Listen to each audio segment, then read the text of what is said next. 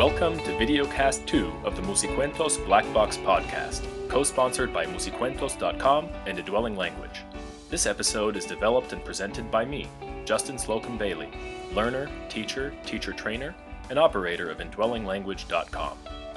The topic of this episode is The Two Faces of SLA, Mental Representation and Skill, an article in the International Journal of English Studies, Volume 10, Number 1, published in 2010. The author is Bill VanPatten, professor of Spanish and Second Language Studies at Michigan State University. In addition to many scholarly books and articles, VanPatten has written a slew of materials for Spanish learners, including not only textbooks, but also films and TV series. He is the recipient of numerous academic and teaching awards. The main point of this article is that second language acquisition requires, at a minimum, the development of what is called a mental representation of a language and the development of skill in the language.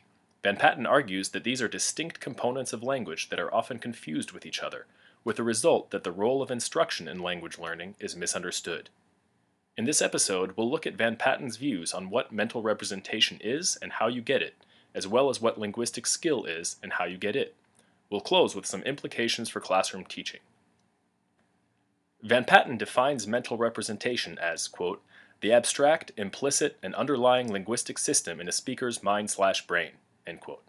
In simpler terms, your mental representation of a language is what lets you know what's possible in that language and what's not.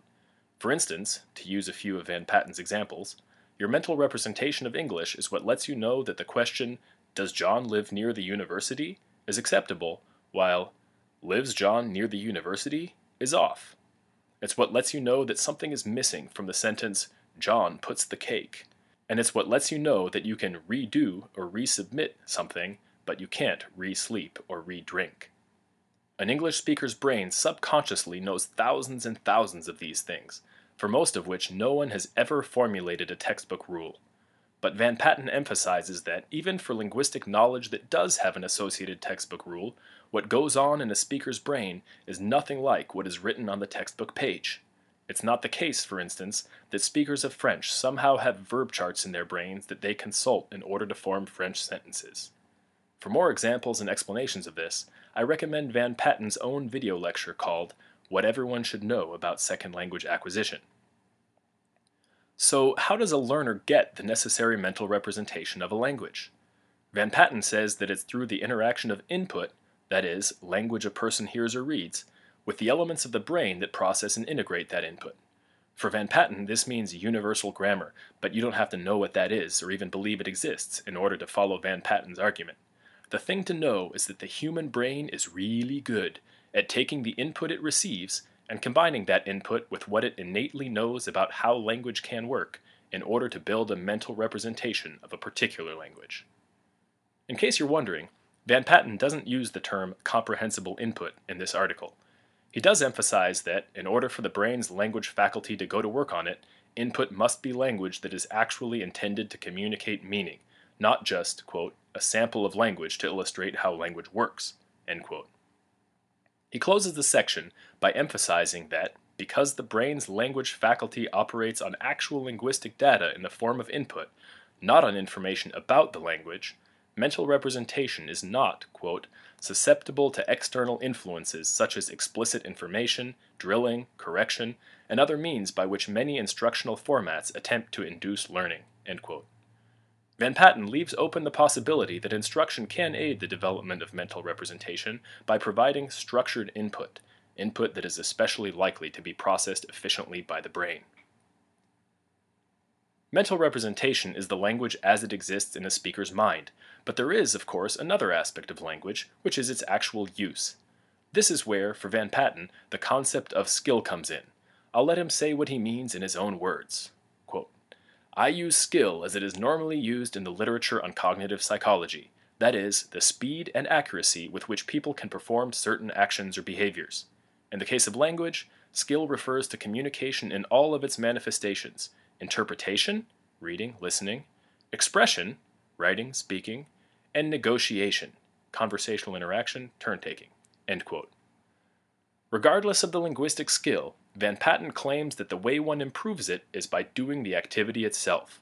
You get better at interpreting crossword puzzle clues by interpreting crossword puzzle clues. You get better at having a certain kind of conversation by having that kind of conversation.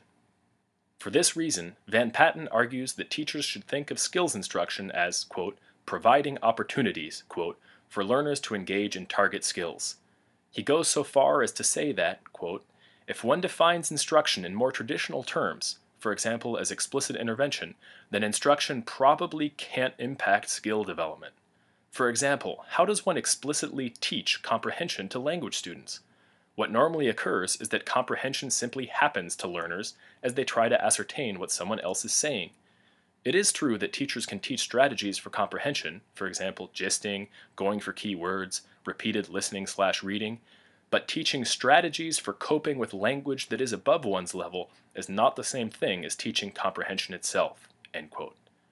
The main thing VanPatten is arguing against in this section is the misconception prevalent among language teachers and learners that skill development drills, such as those that ask a learner to practice forming a particular tense or to convert direct to indirect statement, are efficient ways of making a learner better at having conversations, reading stories, or drafting emails in the target language.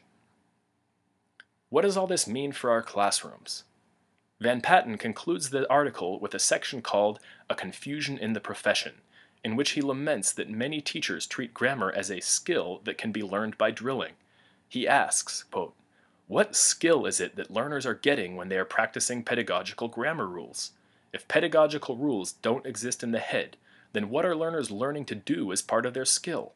My point here is that by moving grammar into the realm of skill acquisition, as opposed to real skill acquisition, production skills and comprehension skills as part of communication, teachers and theorists conflate two constructs that really aren't supposed to be conflated. End quote. VanPatten chooses not to make recommendations for specific curricula or teaching methods, affirming that teachers armed with an understanding of the distinction between mental representation and skill are free, quote, to explore and test for themselves the various options available in the literature on instruction, end quote. I myself would encourage us to consider these three questions. 1. Which of our and our students' practices provide the communicative input that is necessary for the development of mental representation? 2. What opportunities do our students have for using communicative skills in and out of the classroom? And 3. What practices actually confuse grammar with skill, or confuse communicative opportunities with drills, and should therefore be reconsidered? This has been a presentation of the Musicuentos Black Box Podcast, a collection of media resources intended to form an easy-to-access, easy-to-understand bridge between second language acquisition research and teacher practice in the world language classroom. For more information about the Musicuentos Black Box Podcast collection of resources, including ways you can help keep this resource available to teachers everywhere, visit musicuentos.com/blackbox.